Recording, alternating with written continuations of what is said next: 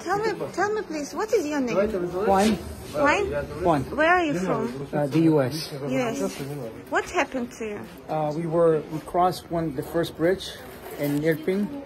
We were going to film other refugees leaving, and we got into a car. Somebody offered to take us to the other bridge, and we crossed a checkpoint, and they start shooting at us.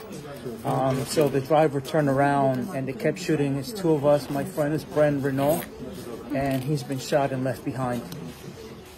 And how is he? I don't know. You don't know. You don't know what happened to him. I saw him being shot in the neck, and we got split, and I got pulled into the. And who brought you here? An ambulance. I don't know.